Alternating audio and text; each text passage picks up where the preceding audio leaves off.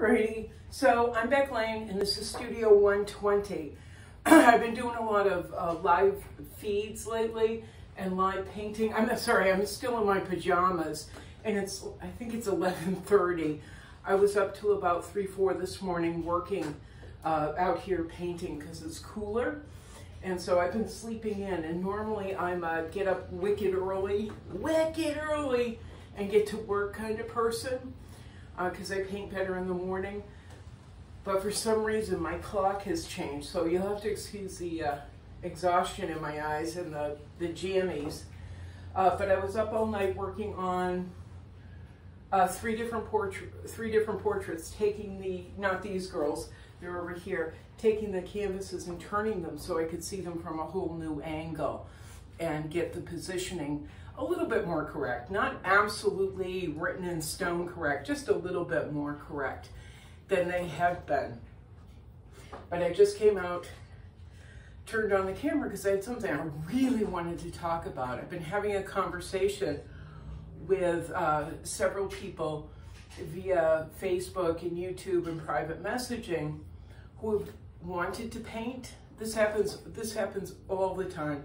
But people who have wanted to paint or wanted to be an artist, but they didn't feel they could, or they didn't know how to quite bridge from the sketches they were doing to something bigger. And so I've been trying to help guide a few people, because I look through the library of artists who have made it to the levels that I would like to make it and beyond. And they didn't start off at that point where everything was perfect. Picasso didn't walk out and suddenly like, Guernica, Guernica came to this. He worked and toiled. He worked and toiled. And I happen to be of the opinion that Picasso was not very good and tended to stick with more traditional work, more traditional ways of painting. He just didn't seem to be able to expand himself very far, but he had a lot behind him. He had some things that I want to talk about. And this is the thing that can take you from sketching on a small pad or dreaming about being an artist to actually being an artist and producing work. There's really only 3 things. I'm going to put this down. I was going to start off with, well, look what I did this morning.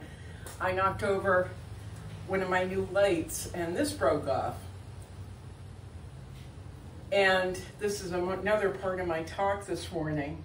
I could sit around for the rest of the day and cry and whine because I just broke one of my great, brand new, generously given to me by my son lighting systems, or I could just work. I could cry and whine and sit down and watch Netflix for the rest of the day because I don't have the paints that I want. I don't have the money for any of it. I've said it before. I lost my job. I've always had to work, not always, but I've had to work a 9-to-5 job for years because art is unpredictable, and the sale of art is deeply unpredictable. And until you reach the levels of Picasso, blah, blah, blah, we're all stuck in Van Gogh. We're all stuck at the level of Van Gogh, where we're struggling and we feel lost and we feel, I'm gonna put this down, we feel lost, we feel left behind. And I need to wipe my face because it's very warm. And we're struggling. And it does get exhausting. It's very discouraging.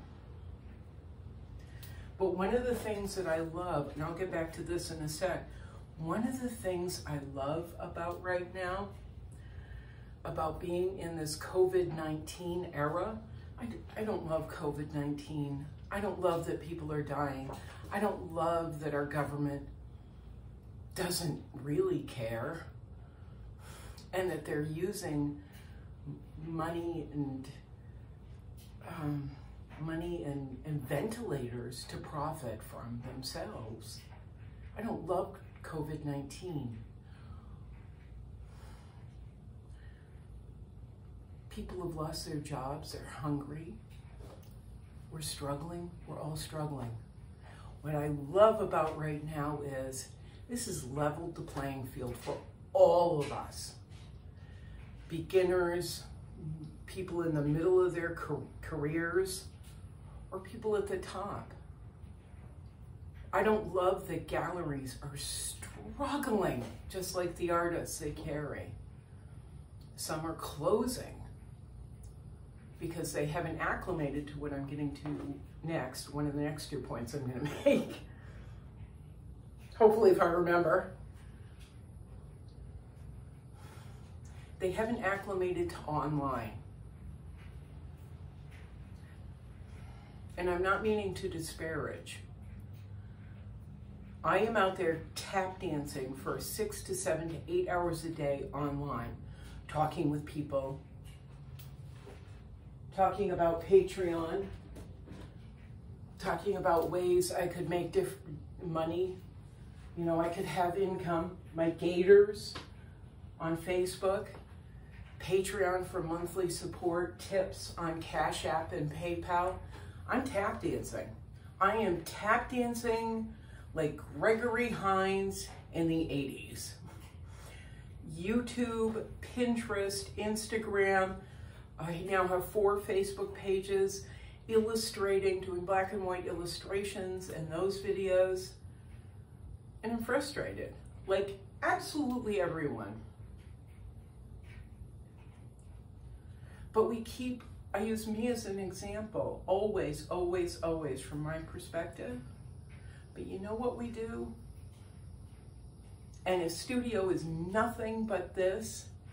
We just keep working. We just keep working. We find a way to acclimate to the times, and we leverage them as much as we possibly can. We have YouTube, we have Patreon, we have Cash App, we have PayPal, we have a million different ways now that we can, you know, fingers crossed, be seen. Galleries are struggling. Okay. Then you find another way around. I don't have money.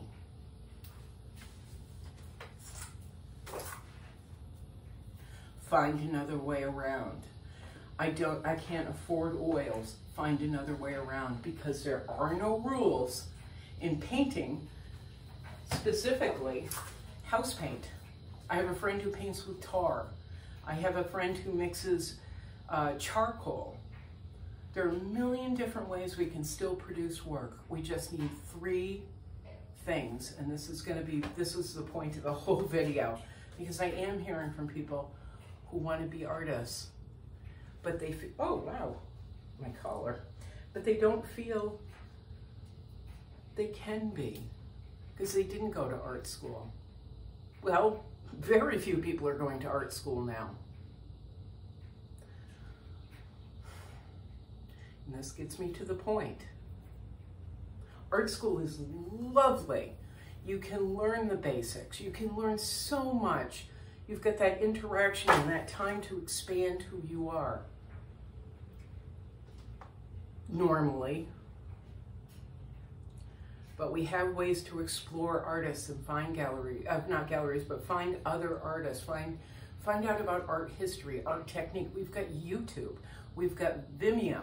We've got, I think it's Vimeo. Anyway, we've got a whole bunch of different ways where you can find out about the medium you're interested in and how it works. There are a million different ways now. Van Gogh had nothing. He had his brother Theo, his only thread to the world, his only dependable thread to the world. We have to make our own, and we can make our own. But as I was getting to, oh, I didn't turn the light on this thing. Okay, anyway. Really, there's only 3 things that you need to become an artist, to become anything you want to be. Take advantage of this quiet time when the earth is shut down, when the human world is shut down. Find these 3 things in yourselves and leverage them. As well as, you know, online social media and all that stuff. Ready? Ready? 3 things. Drive, passion, and intent. That's what you need. You don't need the $100 brushes. You don't need the fancy, you know, Gamsol, minerals. You don't need any of it.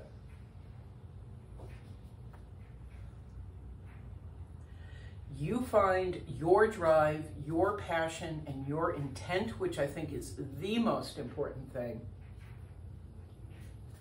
and you will become that artist that you want to be.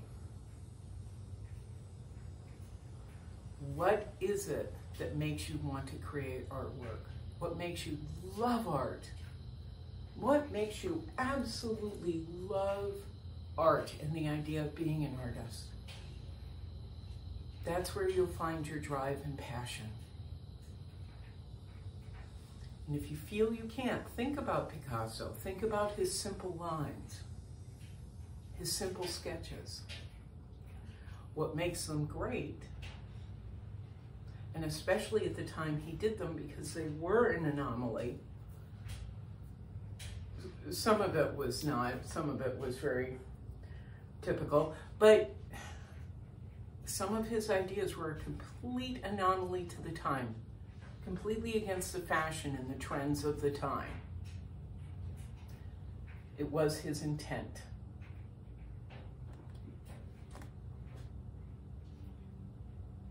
Think about Van Gogh. This is what he had. Okay, I want to make sure my fingers aren't on there.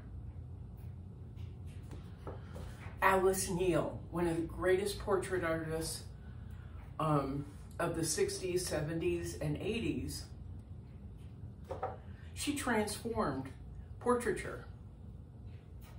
Sitting in her tiny apartment in New York, painting celebrities and painting ordinary people, her friends, her neighbors. She helped to transform portraiture. Van Gogh transformed the world. He wasn't fashionable. He had no one out there showing him. He did not go to art school. He got hints from friends, and, you know, he got technique from different friends and ideas from different friends. But it came from inside. It came from his passion, his drive, and then his intent to paint the great works. His early works were more following tradition. He looked at the people around him and painted what he saw and what he knew, the darkness. And then as he became more practiced in his art,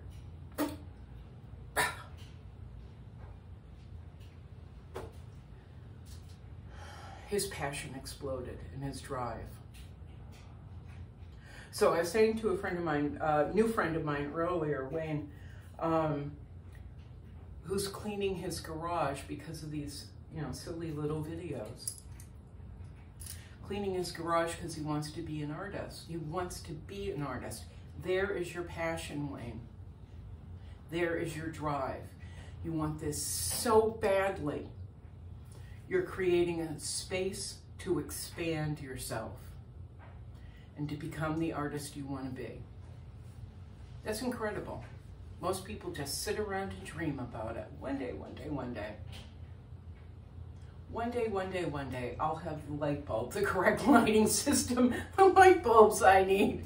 I'll have all the paint I want. I'll have the correct red. I'll have that $100 brush that I was told I needed or I think I need. He is going ahead and he is creating a space. And we have been talking about hows and who's to follow, what artists he could look at that are similar to his technique and start following in their direction. Not that he has to paint just like anyone, or any of us have to paint or create just like anyone. That's silly. And especially right now, when it is a level, it's an absolute decimated level playing field. We can explore. Oop. We have the time to explore and look into, find our drive, passion, and intent. And again, that's the most, intent is probably, well, drive and passion are really important, but intent, my intent. Let me give you an example. I used to try to paint fairly traditional figures. My intent for the past 9-10 years has been to find the energy within my abstracts, within the flower pieces I'm doing for a job, within my figures. It's getting the feel of them correct, but also getting the feel of them, person within, their energy, out onto the canvas. And people respond to it. From what I understand, people see it and get it. My paintings are about energy. They're about energy, but they're also about the act of painting, which is something very powerful for me. It's breaking down painting while painting. Showing non-painters, non-artists, how to paint, not just in videos, but in the physical painting, how to paint, how we construct a figure, a face, how we construct a flower, a scene through paint. So I have several different layers of intent. Energy is the big one. Feel it, feel it, feel it. The other is deconstructing painting so people who don't paint can see how it's done. Okay, that's my diatribe. Run out of words. Gonna go drink more coffee and shower because I'm sweaty. And we'll do another live video in a little bit. Anyway, there we go. I think that's it. Drive, passion, and intent. Make your space. Clean out your garage or your basement or a back bedroom or a tiny space in your house. Now's a great time to just start exploring who you are as an artist or a writer or a singer or any one of the millions of different opportunities there are in art. Find it. Find it. I'm gonna leave on a high note, all right? And shower. Ciao.